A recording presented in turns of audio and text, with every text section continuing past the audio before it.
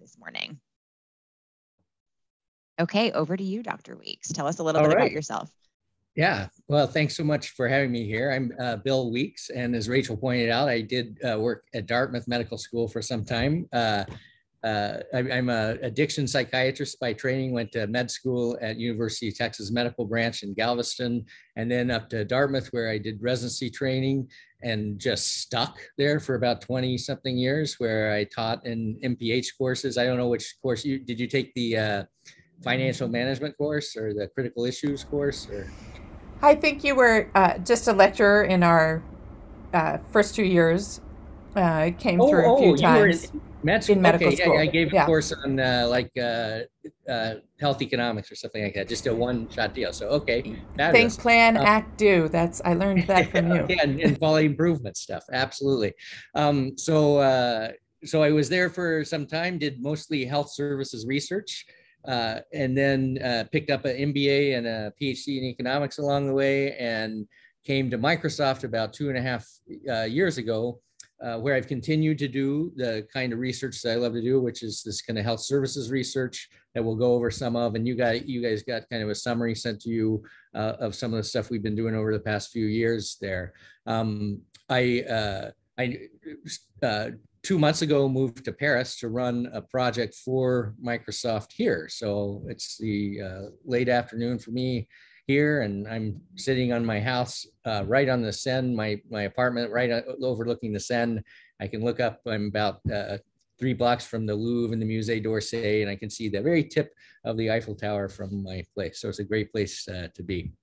So I will start, let's see, sharing my screen here, and we can get into the talk, and just feel free to interrupt if, I mean, it's a small group, so if you have questions or something's not clear, feel free to just chime in. And hopefully you guys are seeing this. Yeah. Someone brought up the idea that social determinants matter, right, in healthcare, and this has been kind of a big thing that's been highlighted recently, but it's been known for quite some time. Marmot did a study in the 50s and 60s that found out that, if the type of job that you had and your income as a British civil servant, all of which were pretty good jobs, had dramatic associations with your health outcomes, particularly your mortality rate, and even correcting for stuff like whether you smoked and whether you had prior heart disease and things like that. So that work, blossomed all this additional investigation into other things beyond just healthcare that impact health, and caused Evans and Stoddard, for instance, up in Canada, to create the field model of health, which shows all these different things that you're seeing here on this slide, and how they're all interrelated to kind of impact health. And these, and the intriguing thing is the studies show that maybe between 20 and 30% of your health, right, your overall health is is directly associated with healthcare. So healthcare has an impact, but it's not a majority impact at all. The other big ones here are health behaviors, the risks that you take and the way that you live your life, the physical environment in which you live. And then the biggest component is kind of socioeconomics stuff. And that's what I've kind of focused on for the last several years. Most of this, as is pointed out here, is back to your zip code. So at Dartmouth, we had a saying that geography is destiny, and where you lived kind of determine the type and the quality and the amount of healthcare that you get. What we didn't know back then as much is that socioeconomic factors kind of define the zip codes, and that's probably driving a lot of that variation that we saw in the healthcare utilization in the bottom part of this slide. Let's see here. So what we've found in the studies, and again, you've got the papers that go much more into this, this is just a couple of studies, is that there's low value care when people live in high economic distress areas. So high economic distress is also kind of a low prosperity level area. To determine this at the zip code level, we used information from the Economic Innovation Group, which uses data from the census and the American Community Survey to assign to each of 25,000 zip codes across the US the economic distress, with 0 being low economic distress and 100 being high economic distress. And so we could group these into quintiles. So, the bottom 20%, middle, or second, third, fourth, and highest 20% of economic distress, and do analyses of outcomes using Medicare, largely Medicare fee-for-service data. And here, if we think about what value is, it's really the equation of quality divided by cost, right? Which is, if we get to the triple aim or the quadruple aim, quality has several additional metrics that might include the patient experience, the provider experience, and then kind of the quality of care and the health outcomes. All of that divided by cost, that is value, and that's what healthcare is trying to create. And in these, in the fee-for-service Medicare population, what we find is that as the economic distress levels increase, so that going from the lowest at Black to the highest in white, the percentage of the population that gets flu shots decreases, the percentage of the population that gets annual wellness visits decreases, the percentage of the population gets transitional care management decreases. All of these are recommended Medicare services that are paid for, indeed, right? So it's not a question of not having money and not being able to afford. They're free to the patient, they're paid for the providers, and yet you see a decrease in their utilization as you go from low to high economic stress. And you do see that the patients actually have slightly higher risk scores, suggesting that they have a higher illness burden. So they are probably in most need of these 3 types of services, right? So, against need, we're failing on that. And the other challenge is that there's about a 15% higher cost of care per patient when in the highest economic distress zones as compared to the lowest ones. So, so this is the definition of low value, right? Where the quality is low and the cost is high. It's the antithesis of what we want to achieve, and that is, a problem in America. And these high costs are frequently due to things that could be avoided. So, for the providers in the group, that ambulatory care sensitive conditions and admission for those can largely be avoided if you have good primary care in the community. When you don't have that, your CHF gets out of control, your asthma gets out of your control, your diabetes gets out of control, you go to the ER and you get admitted, and you have a very expensive stay for something that could have been prevented at a much lower cost earlier. And of course, all those who work in healthcare also know that, the hospital is a really kind of dangerous place to be in, right? Not only are there medical errors that can kill you, but there's really bad bacteria. And it's not a pleasant experience for patients. Patients are not clamoring to get in to be admitted for things like pneumonia and CHF exacerbations. The other thing that we found looking at these data, and again, this is for Medicare fee-for-service population, is that mortality per the age, sex, race adjusted mortality rates are different when you look at areas that had high levels of economic distress and stayed there, or had low levels and stayed there, or changed during a 12-year time period. So at the top line, you see that mortality rates they did decrease over a 12-year period. The age, sex, race adjusted mortality rates decreased from about 5.8% to about 5.4%. If you were in the solid line at the bottom there, that's a low economic distress areas. That's a low economic distress quintile. So they already had an advantage. They started at 5%, but they dropped faster. They dropped all the way to 4%. So you see that the gap is widening, even though there's improvement on both, including the high economic stress areas, the gap is widened. And further, what you see is that where there's been change in the economic distress, where the economic stress started low, so it was a prosperous area that got worse, you see a flattening. That's the small dotted line. you see a flattening of that curve.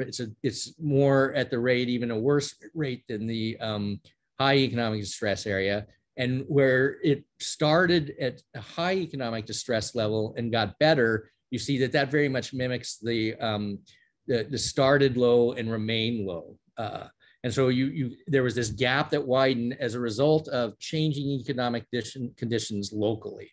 Went from an equivalent at 2003 to about 0.6% mortality rate change. And this is, you might think, oh, it's a percentage change, it's a percentage difference. This is for Medicare fee-for-service people who are 65 and older, and a drop of a 1% from 6 to 5 is a pretty substantial change in 12 years. It's kind of astounding, actually. I'm not the only one that studies this. This was a paper that actually I wrote an editorial on that came out earlier this spring that did very similar kind of thing. They looked at changes in economic prosperity, and they looked at cardiovascular and all-cause mortality. And what they found over a shorter time period is that all-cause mortality and the way that they did this is they said that the highest tercile meant that they were high, their economic change was an improvement, and it was the highest third. So they just ranked everyone. How did you change? How was your economic prosperity at the county level different from 2010 to 2017? And the highest one had the highest amount of change, so the biggest improvement. And the lowest tercile, the blue, had the lowest amount of change. So the worst improvement, or probably even declines, right? And for the highest tercile, it was just pretty much flat. It started lower than the lowest tercile, and it remained flat. And we see the same kind of widening, though, that the lowest tercile, the ones that had the biggest drop in economic prosperity, had higher rates of death over time, going from 2010 to 2017. And I would refer you to the paper there. It's tougher to see on this graphic because they put it all in the same graph with the same y-axis. But that held for all the cardiovascular diseases as well. You saw the exact same kind of pattern. And so if we think about that, there's this possibility that local economic change can generate and be associated with eventual improved health outcomes, independent of other things. We could think of a return on investment kind of a concept. And generally, when you think of a return on investment, you think of an investment, money going out of your pocket. So this is like if you put money in the stock market, or if you buy a house, you pay, right? That's the red. And then over time, you get returns on that investment, whether it's a house that you rent, or you resell the house later, or you have tax benefits from having the house, or the market, gives you dividends, and the stock price improves, right? So when you can actually bring all that back and create what's called a net present value of the investment, and look at that, how that value accumulates for you for a particular asset over time. What people who invest in healthcare technology and in healthcare improvement wonder about, because it's the same kind of thing. If you invest in technology, if you buy an electronic medical record, or you even do a quality improvement project, you're taking people's time, you're investing it, and you want to have some level of return, right? The return might be that you improve your lengths of stay, you provide better care, your quality, the numerator of the value equation improves. But the challenge is to think about what's the magnitude of those changes, what's the timing of those changes, who are the beneficiaries of those changes, and what are the types of benefits that accrue to the beneficiaries. So the magnitude is just the size. When does it happen? The beneficiaries could be any kind of participant in the health ecosystem. So it could be that the insurer wins, right? Because they're not paying for ambulatory care sensitive conditions. The providers might win because their quality scores go up and they get better payments or something like that. The patients might win because they avoid admissions and they live longer and stuff like that. But there are beyond those health outcomes at the bottom, there are other types of returns that might accrue by local economic investment, including the economic growth, extension of the buying cycle. So if you just think very pragmatically here, if patients live longer, right, they're actually able to buy more stuff longer too.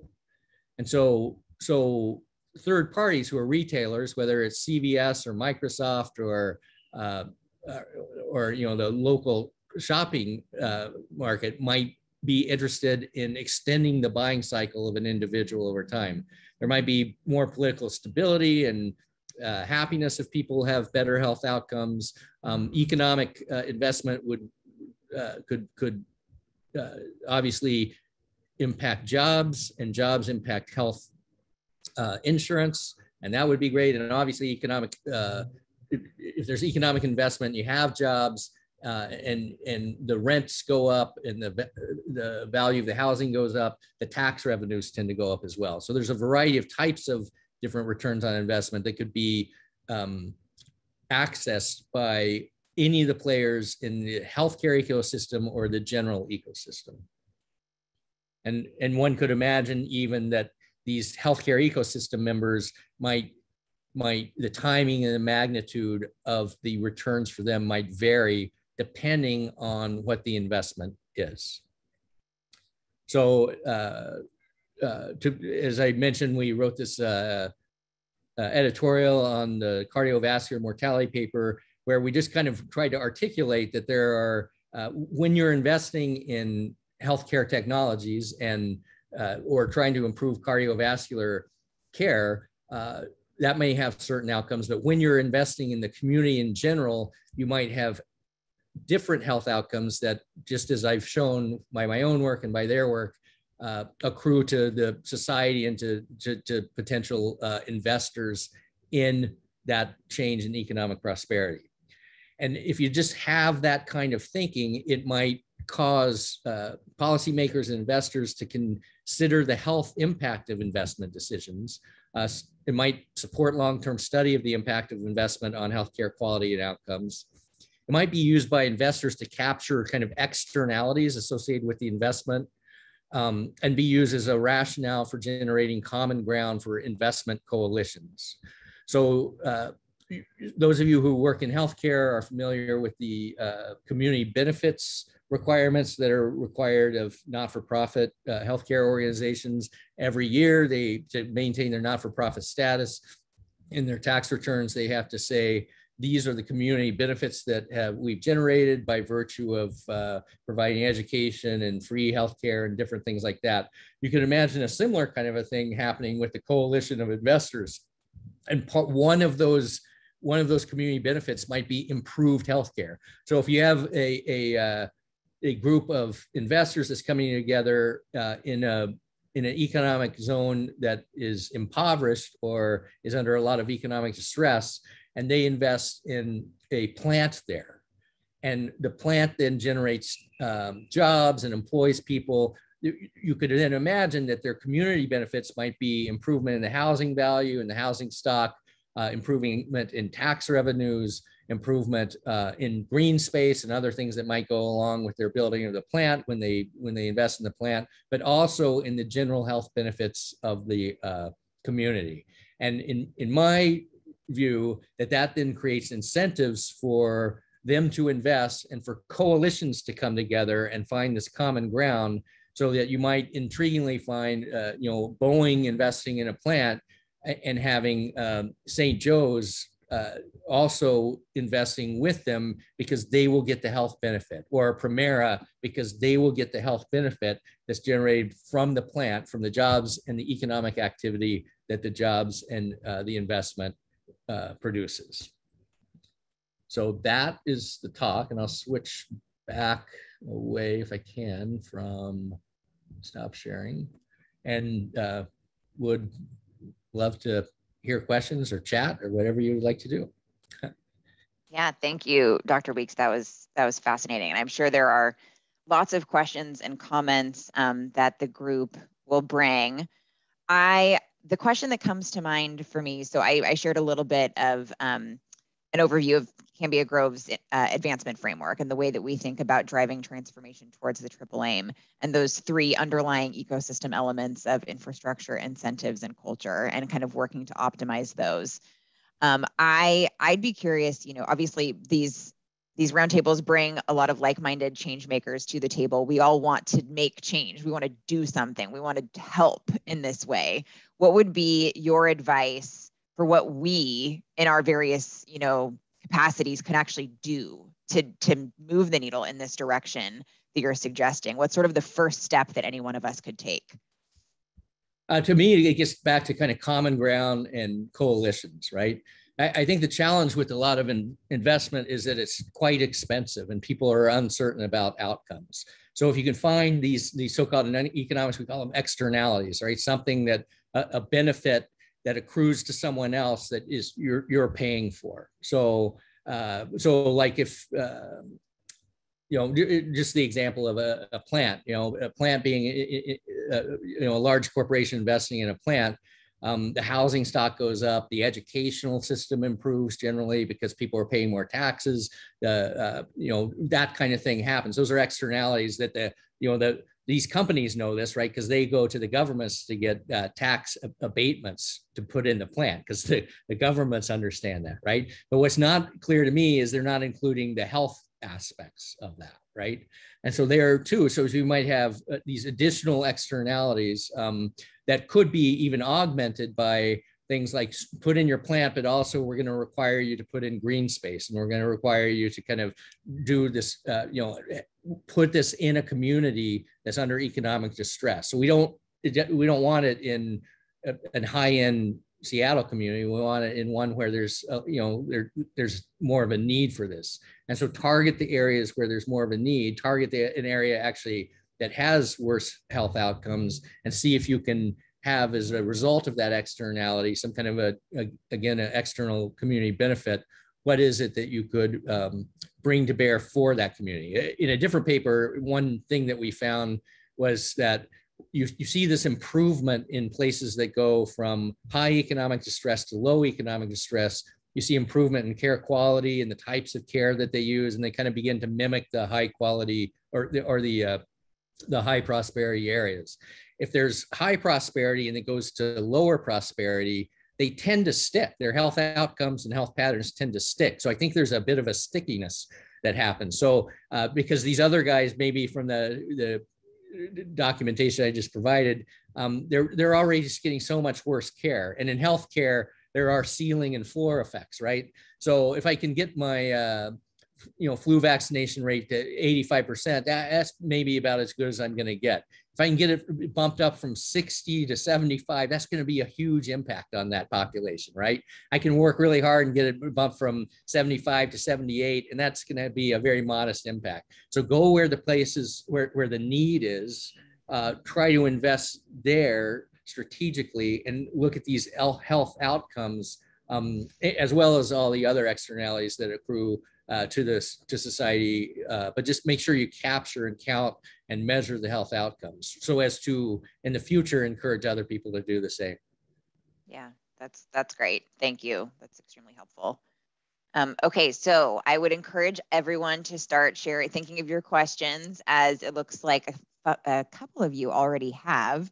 And I think maybe what I'd like to start with is Stephanie, you had a great question that you shared in the chat first here. Would you like to come off mute and pose it yourself? Yeah, sure. So I'm concerned that what I see already in communities around the shortage of providers for Medicaid and Medicare, and let's just throw VHA in there just for fun. And so I think that they're already getting a level of care because the provider saturation is low. So and now with the pandemic, so many people have lost their employer-based insurance. So I would just be curious about what thoughts you have around this and actions that you think would be critical. And here, I guess I would like you to also, if you could put in something about universal health care, I'd like to understand your view of that. Yeah, well, to me, that's the solution here, right? Universal health care and equal payment, because what you're describing here is exactly what happens, right? Medicaid just pays really poorly, right? Compared to other people. So they'll say, I'll take Medicaid, but the providers among us may know that you say, yeah, I'll take Medicaid, but it's going to be 5% of my practice. And so you get this essential rationing of Medicaid patients. And it's bad. They tend to be people in pretty high need, right? So yeah, standardization of pricing with universal healthcare would help that this particular issue quite a bit. I think access is clearly part of the equation. I think, I think we always have to ask ourselves, access to what, right? Because you want access to high quality care, right? Just access to bad care isn't really going to do the trick. And I think is another externality of local investment. Doctors don't tend to want to practice, and nurse practitioners and so forth don't want to tend to practice in areas of low economic prosperity, right? If the local economic environment changes, you pull in people who might be willing to work there. So access to care may go up. Hopefully, access to high quality care may go up. And then, like you said, just addressing the cost constraints that are imparted by a Medicaid payment would be a helpful solution through universal health care. So I have to follow up on that question though, because everybody knows that universal healthcare is the answer, but how is Microsoft looking at that? How are other big corporations looking at that? Because currently the situation of payers in this country is so embedded that I find that to be really hard to try to move. So tell me what you think. I think it's exceedingly hard to try to move. There are big lobbies that don't want it to move. So what we're doing is actually we have a health equity initiative that we're working on, and we're trying to, Microsoft has a fair amount of policy influence just because it's such a gargantuan corporation, much more influence than when I was a professor at a med school, even an Ivy League med school. It's really, things can change quickly. So I think there's alignment. My sense is that, as value-based care takes off, because CMMI, they're trying these new things, there's more and more value-based care, they're trying to push that so the quality goes up and so forth, that those same practices are being adopted by the private insurers who are moving more and more to becoming third-party administrators. I think they want to have some role. I think it would be very difficult for them just to say, we're shutting down shop. So there would need to be some role for that, and even the Medicare kind of stuff that they're trying is based on, there's some actuarial adjustment to make things fair, kind of for determining where the value is coming. So I think there could be a role for the insurers but they don't take the risk as much. They're the third-party administrator, which even like Microsoft, we have Primera is our insurer, but they're a third-party administrator. We are self-insured, as many large organizations are. So you could just imagine that kind of extending. It's just, they've been so embedded, it's so hard to change them. So I think it'll be gradual, but I think it's picking up. And again, the value-based stuff and just the sense, I think their own sense is that they have to change. They're not going to last forever. They're becoming dinosaurs. So that could be hopeful. At Dartmouth, we've been predicting single payer universal health care for about 20 years, that we're just on the cusp of it and not quite yet. Yeah, that's great. And thank you. Great questions, Stephanie. I think you touched on something that then Jacqueline also mentioned in the chat, which is the role that the large employers can play in sort of moving things in that direction. That's something that we've seen at Cambia Grove. I've experienced it in my past lives working in value-based care, the power that these large purchasers really have to drive change and kind of move that conversation forward. I'd be curious, Jacqueline, if you had anything else to add to your question that you'd like to share, or.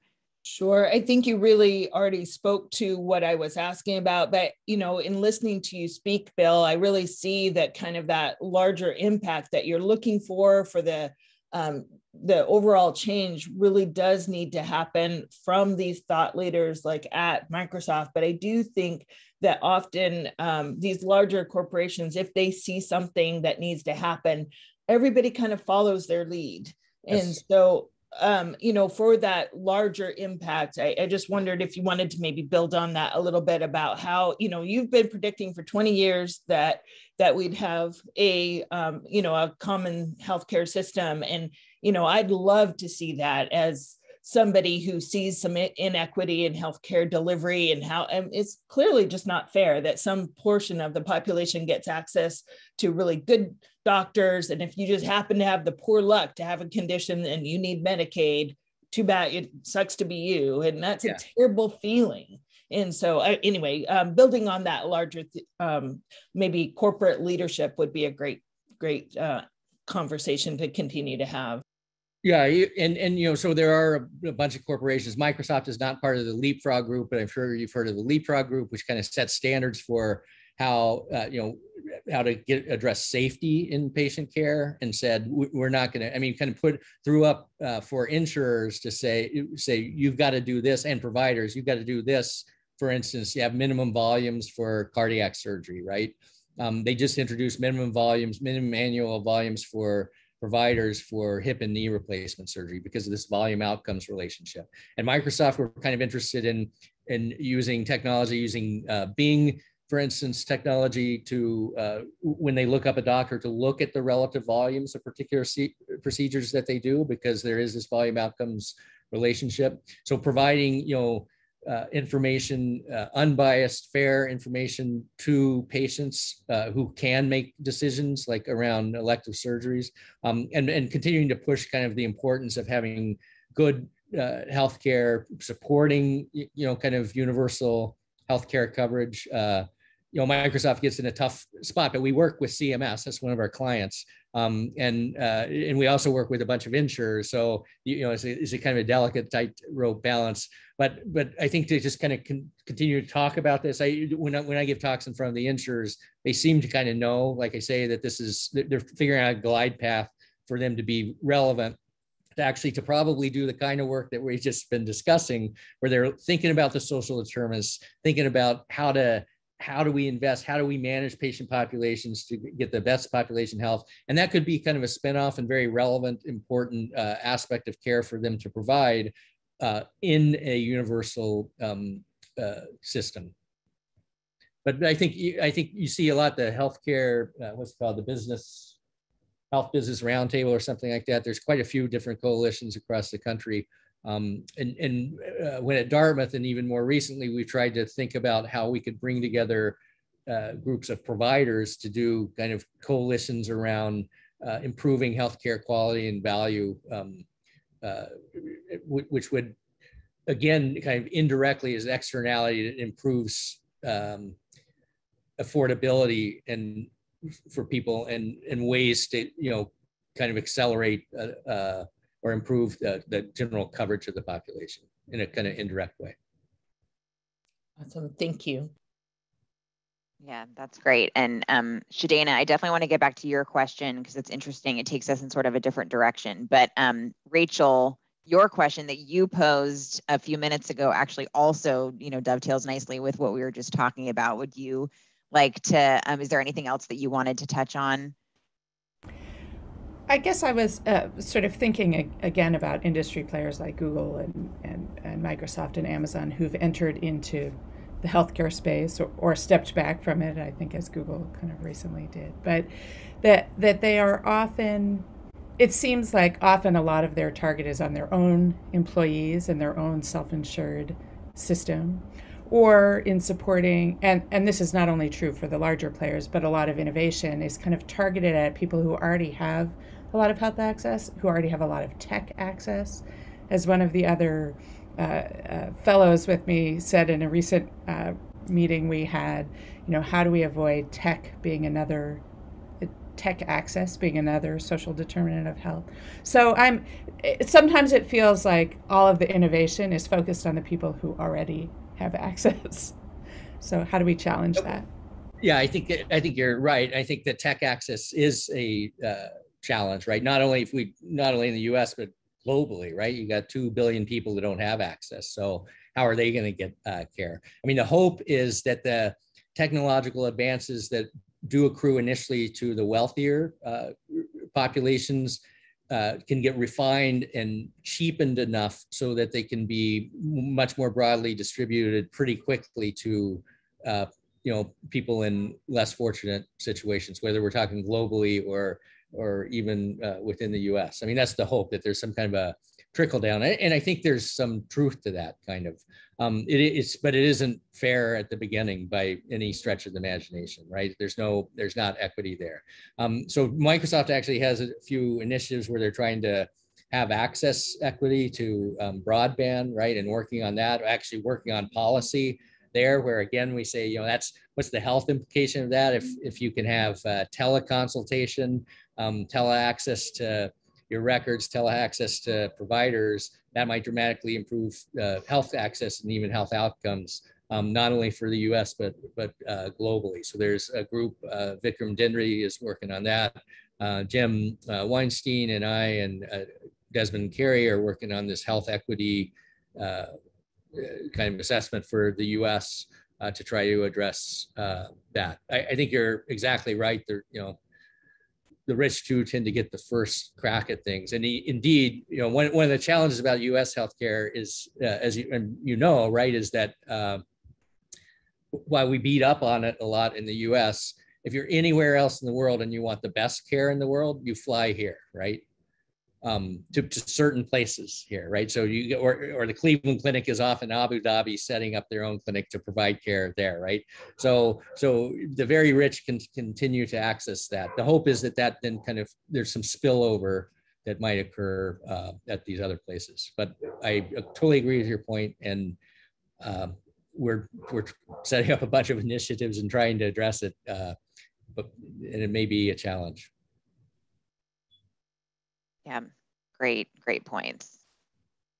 Okay, so Rebecca, I see that you've got your hand up. I want to make sure that we get back to Shadana's question because it's an interesting sort of alternative pathway, which is we've talked a lot about the power that purchasers have and these large employers, but what about the general public? And Shadana, I'd love to ask you to come off mute and maybe pose your question about social media, because that's an interesting other way to think about this. Just what about tapping into the people themselves?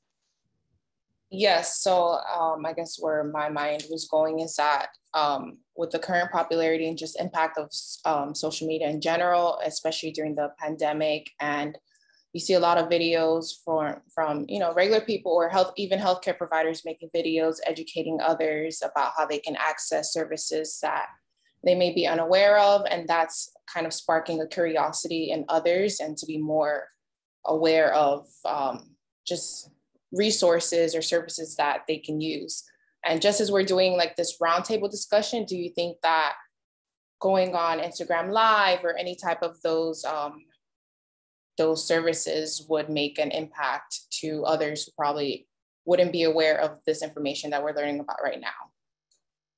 Yeah. I mean, I think the social media is a good way to share information. Of course, the challenge is I'm actually the medical director for Bing, which is our Google, Microsoft's tiny Google. But there's a lot of chance for misinformation. In fact, I was on a call with the guys. They're based in India this morning, and that's a kind of a question. How do you get accuracy of the data that's being imparted to people, right? That's the reference I was trying to suggest, was to use actual real claims data to just talk about volumes, and then suggest that volumes have this association, and you could quote, we could quote 20 papers that show this for these particular things, and kind of promote patient empowerment, because Microsoft is all about empowering companies and individuals to do more. So that would be kind of consistent with our mission. How can we empower patients through and potential patients through information? I do worry a little bit, given I mean, just what I read, you get these very, like ivermectin, right, for COVID. I mean, there's this crazy stuff that happens, and it's very scary because it can happen very, very quickly, and it's very dangerous. And I think, you have providers or people who pretend to be providers who are promoting certain things. It's not a good deal. So to me, there's a little bit of a need for regulatory stuff going on there. But I think it's got huge potential. I mean, social media has huge potential for good and bad, I guess, is the challenge. Yep, well said. Okay, Rebecca, back to you. You had your hand up earlier. I don't know exactly what your question would have been, but please take it away.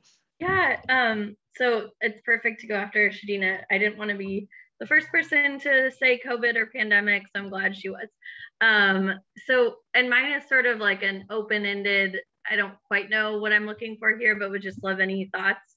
I think there's two sides of the pandemic. One, we all probably knew that social determinants of health were a thing and something people should pay attention to. I hear that in circles and places that I had never heard before, which I think is good. So that's a positive. I'm an eternal optimist, so I should start with that. But I also worry, for example, in my world, with cancer patients. Here in Washington State, we haven't quite gotten to crisis standards of care yet. But I was reading, I think either this morning or last night, that Northern Idaho is doing that. And that's right over our border. And, so I can see there being some really scary long-term impacts to the healthcare system. And I realize we're still in the pandemic, so you probably don't have any, well thought out things yet on that sense. But I just wanted to hear any thoughts that you or anyone else had on things we should just be aware of and trying to be cognizant of that we may not already be thinking of. Yeah, I do think, I agree with you that the social determinants has been just highlighted, that these differences and even the access we were just talking about, right, really has impacted or has been demonstrated as having a huge impact on health outcomes. I think quality of care, there have been a couple of studies that have shown that in New York, it really mattered which hospital you went to, right? And minorities tended to live near the hospitals providing the poor quality care, right? Which may have explained some of the higher mortality rates that they were experiencing. I think, tele has exploded, right? There have been great papers that just show this huge increase, and for shrinks, right? It's actually maintained it because no one wants to drive in to the shrink's office and be seen going to the shrink. And now you can have stuff that's very private and even do addiction stuff from there. So that it kind of is good. I think the question is, are these, are a bunch of the televisits, are they replacements or are they additions? Hopefully it's a good mix of them, and hopefully we can get that right. I just think it's going to take some time to get that right. I missed the part. What did you say Idaho's doing? They're restricting care? Yeah, so they're, it sounds like Northern Idaho is going to crisis standards of care. So they're, which is because of the COVID. Yeah, I saw that today. Yeah. They called it, where I read it from, it was that they're rationing it. Care. Which is not a great word. It's a little extreme, not quite right. Yeah. But I think, so how for cancer patients, I know there were a ton of cancer screenings were missed, right? Cancer patients had difficulty getting in, and kids were not getting vaccinated because they skipped their 2-year-old visits, right, for a year. Yeah. Because so I think it's had this big health impact here again. I worry. I think the long-term mental and economic impact of being out of school for so long is not going to be good for either the kids that had that or the economy going forward for a while. It's going to be a tough thing. But I don't know. This is, it's one of the, to get a vaccine. I was on this COVID vaccine workforce thing at Microsoft, and it was started last April, and I was looking up the last time that they did a vaccine for kind of this type of virus. It took them 6 years. Oh yeah, yeah. It's interesting. We just really quick, and I think some of you probably know this, but Fred Hutch was the coordinating center for something called the CoVPN. So we coordinated almost all the phase 3 clinical trials for the COVID vaccine. Our former director is friends with a guy named Tony Fauci, so he knew about us. But it's been very interesting doing some of the education components on how this vaccine was created. And we recently did a roundtable with the Washington State Labor Council, a town hall. And that's, as some of you may know, a more conservative white man group. And it was just fascinating hearing their lower rate of vaccination, the misinformation that they were experiencing. And thank gosh, you know, they had someone that they trusted to tell them the truth. So totally. I do want to end on a good note from my question. I do see in my personal life, the therapist that I go see, we've started hiking. We did televisits initially, and then she lives in Issaquah, so we go on hikes for our sessions, and it's wonderful. I tell everyone I can that that's maybe a possibility with yours. So I think there are some good things to this. We just have to make sure that we focus on them and are intentional about it. Yeah, no, I think there's just like social media, there's really good stuff that can come out and bad. I think, like I said, it underscored there's this need for equity and access and equity in care, and that's why part of the reason Microsoft is kind of really getting into that, and just the potential, right? Because people have been talking about tele forever, and the potential has been realized pretty quickly. I think, talking about policy, one of the big policies about tele had to do with state licensure, right? Which was, and payment, both of those things to go into your incentives and your barriers and your, in Cambia Grove's kind of pathway, the infrastructure and the incentives.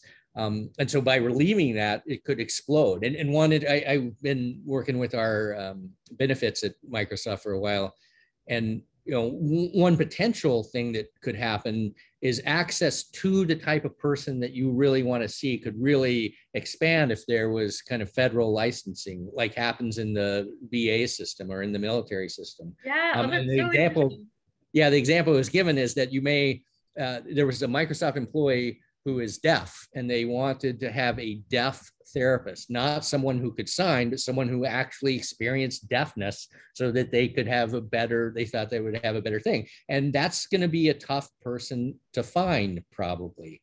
But if that person is in Florida and now the laws are liberalized so that person can treat people anywhere, that could really make, for a lot of people like this person who are seeking that, it could make that much more accessible, right? So Microsoft has this really intriguing technology for gaming that they use, where if you're, I'm not a gamer, but my kids are, and if you're gaming, right, if you're much better than the other person, it's really not any fun because it's over really quickly and you kill them. And if you're much worse, it's no fun because of the same thing, you just immediately get blown away. So they use these matching algorithms that make it a fun encounter and a good game, right? And one could imagine using that same kind of algorithmic approach to match providers to patients on these characteristics of what will make it a good experience for them. So, if you like someone who says, here's the facts, do it, and that's what you like, you can probably find someone that will do that. And that would be a better match than just kind of the random way that we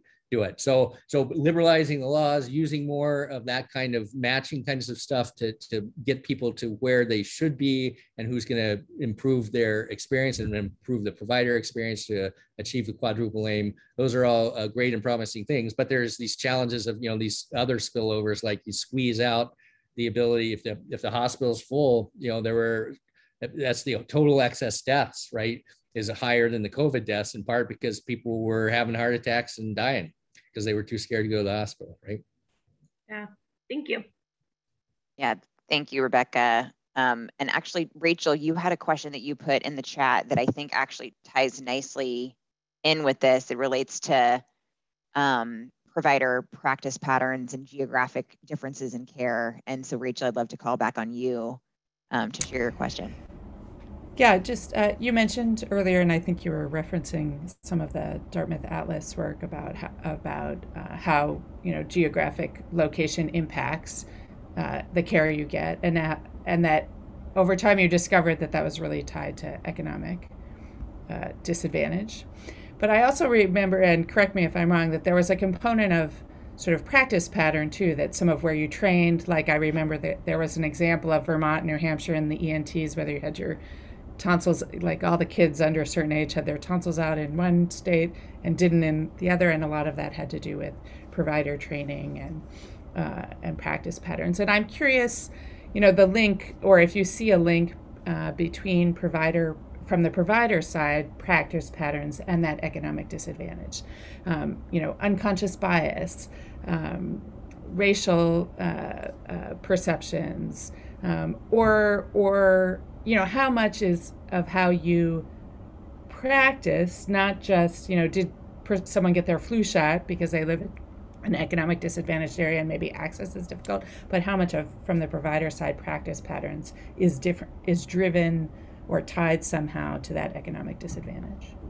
Yeah, so I think that's a really good point. I think I haven't seen all that much done on that, but there was a study that was actually done that's really intriguing, that providers tend to like to work in more economically advantaged places, right? Because there's more money and people are better insured and stuff like that. And so tends to be a higher number of providers per capita in those areas, right?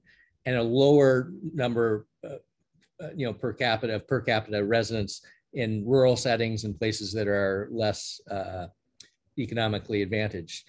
And what you see is, providers like to keep their books full, right? They keep their schedules full. And if you have a higher number of providers per capita, you have kind of a smaller panel. So you see those patients more often. So people getting just treatment for hypertension might come in for 3 or 4 visits a year, right? Whereas in a rural setting where they're the only doctor, they might just take care of the patients like once a year. And the ultimate experience is, I guess, Sweden, where if you have hypertension and they put you on a med and you've got well-controlled hypertension, they tell you to come back when you've got a problem. So maybe a couple of years before you come back. So I think local economic conditions and local competition matter certainly for provider practice patterns. I mean, one of the challenges that Elliot Fisher, I don't know if you ever heard him talk at Dartmouth, one of the really interesting things that he found is that actually more care tends to be associated with worse outcomes because there's more tinkering, there's more fooling with stuff. They do more tests. There are more, the more tests you do, the more false positives you do, the more stuff you have to follow up on, the more exposed patients are to risk and maybe unnecessary risk. And there's kind of worse outcomes that are associated with that. So getting it right, going back to the earlier question of having universal care might actually help reduce some of those competitive things and get things a little more right as far as appropriate utilization for the appropriate populations at the right times. Yeah, that's really interesting, and the point about filling your panels, things like that, is super interesting. And I would say that in radiology, we certainly see that overutilization and the sort of finding things you weren't looking for and follow up, those kinds of things. Just a little tie-on question, because you were talking about telehealth and the ability of it to sort of provide access for people, the right provider who might be in a different state, those kinds of things. And tying back to what you said about volume requirements and minimum kind of expertise, which I sort of hear as subspecialization to a certain extent, right? You need to do a certain amount of something to be really good at it. But that's, of course, challenging for things that are procedural and have to be done in person, because just like you just said, providers tend to want to be in cities. The subspecialists are all centered around academic centers or large practices in big cities. We see that in radiology. So what do you do for the critical access hospital or the small communities where you can't go to the person who does, all the hip replacements? Yeah, and so what you have to do is frankly have networks. And I don't know if you knew, Dartmouth actually, Dartmouth was kind of the mothership, and there were about 13 hospitals more in rural Vermont and New Hampshire that fed patients into Dartmouth. And the idea was to make it, the challenge is that academic centers will sometimes want to take everything, right? So some of the really profitable stuff actually, so hip and knee replacements can be pretty well done in the community if they just have to do 40 a year. And smaller hospitals, you can do that, and the orthopods will like to do that. So you don't want to steal all of their bread and butter by doing that. You want to keep them employed because as a longer term strategy, that's going to be who's feeding you these patients. So you bring them in for the specialist, for the super specialist, for the procedure, let them recover back at the other place, right? So that they can keep the hospital, that hospital becomes, not near, more of a community hospital or a critical access care hospital where they do the preoperative workups and stuff like that, and the post-op recovery stuff. and you keep the academic centers, filled with much more complex stuff.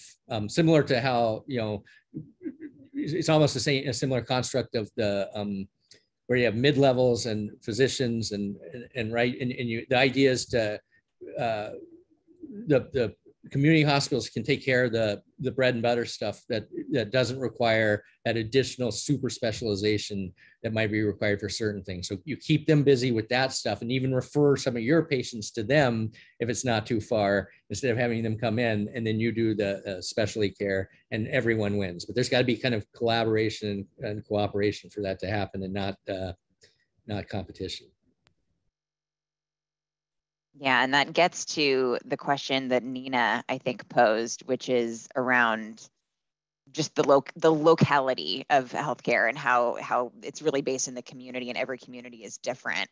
And Nina, is there anything else that you wanted to add to your question and to pose to build off of what we were just talking about? Oh, yeah, I wanted to know your thoughts on that. I think sometimes we think about, all of us in the healthcare innovation space, we want everything to scale, but we often lose sight of the fact that healthcare is, how I see it, it really is most effective when it's delivered, tailored and delivered to the community. And I wanted to know from your point of view, how you see things, and do you think it should be local, or do you think it should be delivered on a larger scale? So I think it depends on what kind of care you're talking about. So primary care and this kind of community hospital care should be local, right? Primary care should be very, very local. Community hospital care, you might, if you're in a rural setting, you might have to travel a little bit of a ways. Super specialty care, neurosurgery and heart surgery, it wouldn't make sense, because it's the team that actually matters, right? All the studies have shown this, the team and the hospital and the surgeons, not just one of those independently. So the academic center needs to specialize in that very expensive, very tailored, very super specialized stuff, because that's the only way to pay for it. You can't, and if you sent a cardiac surgeon out to a local hospital to provide local care for the 2 patients that needed cardiac surgery, they would probably have really bad outcomes because the team isn't trained for it. They don't have the ECMO that they need to put the patient on. The anesthesiologist isn't used to that. So I think it depends on the level that for primary and care and basic hospital care, community pneumonia, community acquired pneumonia, stuff like that. Local care is absolutely the way to go. For the specialty care, you don't have enough cases or neurosurgeons or cardiac surgeons to do that stuff, or if you're doing the specialty radiology interventional stuff, you just don't have enough of those people to go to be spread out, and they couldn't fund themselves. You can't put that equipment everywhere, so it just kind of, from a financial perspective, there's no way that I could see to do all of that locally. I do think you think of regions like Dartmouth Atlas, they actually thought of primary care service areas that were within hospital service areas that might be community hospitals that were within hospital referral regions, and they looked at how people use care, and so those were the different kind of levels of care that are provided. And there are 306 hospital referral regions in the U.S. and about 3,400 hospital service areas in the U.S. And they, like I said, they're like the Russian dolls. They just, one is within another. So it's as local as you can get. It's a easier problem to solve than like the VA problem. I used to work in the VA, and there are only a handful of hospitals. They have 126 hospitals, and only a handful of those do cardiac surgery. So there you might have to go halfway across the country to get cardiac surgery. Thank you.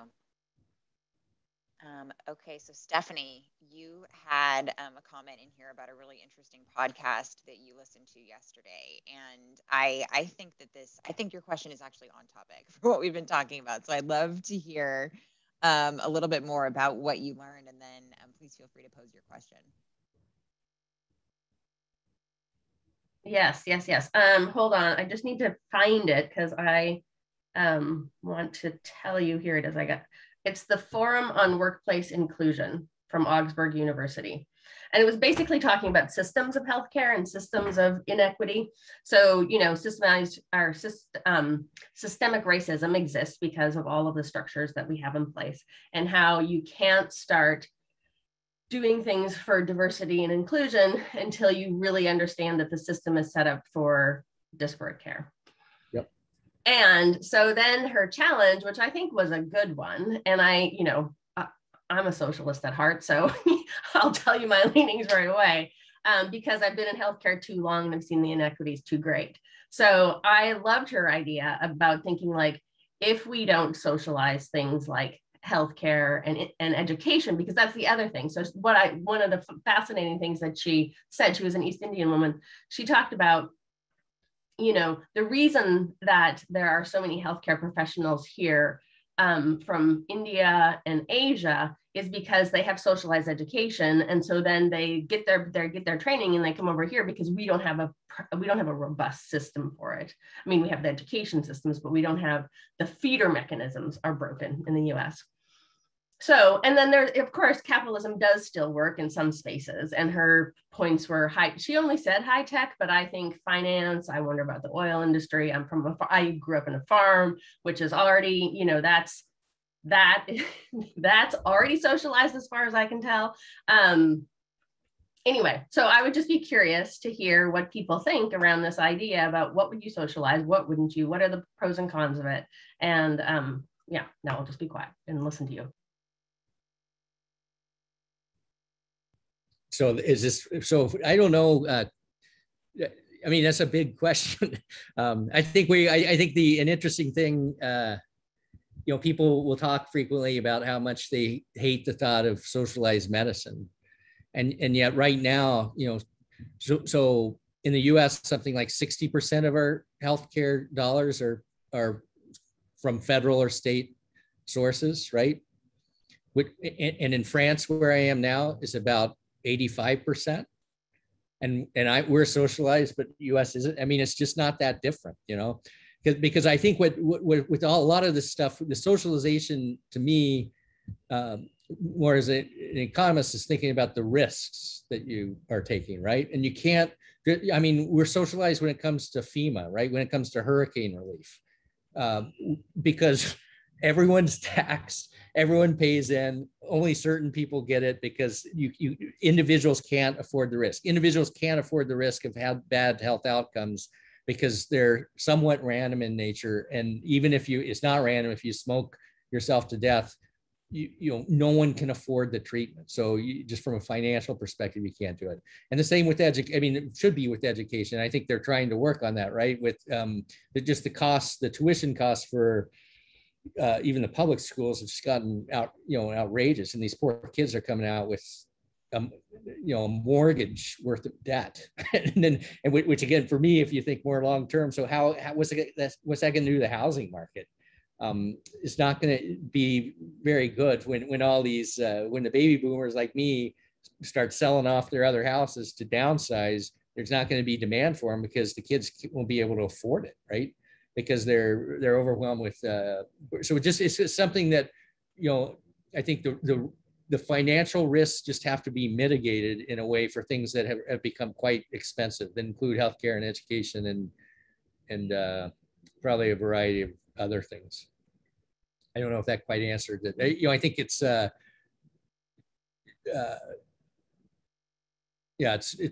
it becomes this, you know, intriguing political and divisive discussion sometimes. So yeah, I would just be curious whatever else other people think, so as well. I agree with you. I think it is a big discussion. I think that it could be divisive. I think that typically in this space, I've found that people are thinking a little bit more progressively, but I could be totally wrong. Go ahead, Rachel. Yeah, I was just going to say, I think it's interesting, you know, I heard the same story this morning about crisis care in Idaho, and I've heard, you know, a lot, you know, we've heard that throughout the pandemic, moments where people have to make decisions about who gets a ventilator, that kind of thing. And I find it interesting when we were first talking about Obamacare, and even when Hillary Clinton was talking about universal health care, one of the great fears was that we would have to ration healthcare, which is something we do already, I think, on a baseline level. We make all sorts of decisions that ration healthcare, but people were concerned about, death panels, that grandma wouldn't be allowed to, someone would decide not to continue her care towards the end of life. And here we are doing exactly that. By the same token, we're also providing socialized care. We're providing free COVID testing, free vaccines. Originally, I don't know if this is still the case, treatment for COVID was considered covered. So, in fact, it's something really that people want, I think. Even those who think they don't want it, who are scared of the idea of it because of its label as being socialized. I think it is the label, right? That they say I don't want this, and then they don't understand. It's like I'll date myself, but Mitt Romney gave this talk, and people said I get that it was a bunch of Medicare, 65 and older people. They said they wanted the government's hands out of their health insurance. It's like the government is your health insurance. They don't get, so it's this misinformation campaign that I don't want socialized medicine, but I love my Medicare. It's like, but that is socialized medicine. So I think they get scared of the deaf panel stuff was just absurd, and it's crazy. Well, this is a topic that we could go on and on about, I'm sure, for hours, and it's fascinating. And I'm glad it was posed. It's really interesting. So we're about ready to wrap in just a few minutes here. Laura mentioned in the chat that she'll be launching a poll asking for feedback about today's discussion. So I'll just warn you that that's coming probably right about now. And then it'll pop up on your screen. So please feel free to click through, share your feedback. And then we might have time for just one or two more questions before we drop, probably just one more question. Or Dr. Weeks, if you had any, parting thoughts that you wanted to share, we could go either way with that. Does anyone have any final questions or final comments that they'd like to share before we drop today?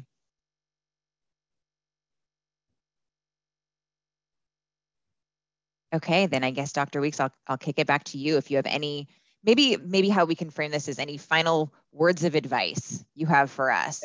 We're all here trying to change the healthcare system and improve it and improve outcomes. What are your parting words of advice for us? Well, I'm just encouraged that there's this interested and educated group of people who are willing to spend some time and talk on the subject and be intrigued by it and push some of the ideas forward. So it's really just kind of delightful for me to see that that's the case, that people are interested, that they're in healthcare and they see these opportunities. I guess my advice, just given what the talk was and everything, is to think about, if there's this idea of an investment, whether it's from within a healthcare system or outside, think of even the health impact of the investment on society, right? And thinking about how to capture that and articulate that. Because again, I think the more that is kind of made transparent and made clear, the more people would say, well, this is good for society. This is good for the population's health. And so barriers to doing that might kind of drop by the wayside a bit. So thanks for the opportunity to chat with you guys. It's been really fun. I'd welcome you guys. I don't know if you have my email address, but you're welcome to shoot me an email if you guys, is it on somewhere? I'm sure someone's got it.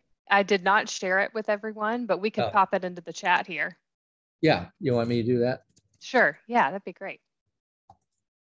Yeah, and if anyone has questions, I'd be happy to chat with people on this topic. That'd be great.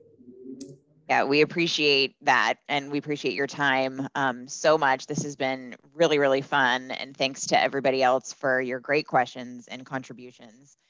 A couple of just closing comments before we drop is we just invite all of you to stay connected with Cambia Grove. If you're not already, we invite you to sign up as a member to join Cambia Grove's membership. It's free throughout at least the rest of this year. and provides you access to a great connected community of change makers. And then also please do take a look at our calendar and see if there are any upcoming events or opportunities that interest you. We'd love to invite you to participate in other conversations of this sort or other topics. We've got a lot of really exciting, fun stuff coming up. So please find us online, join the membership, check out our calendar, and we hope to see you again very soon. And thank you again, Dr. Weeks. We much appreciate you calling in. Thanks. Thank you. Have a great day. Bye-bye. Thanks, everyone. Have a great day. Bye-bye. Bye.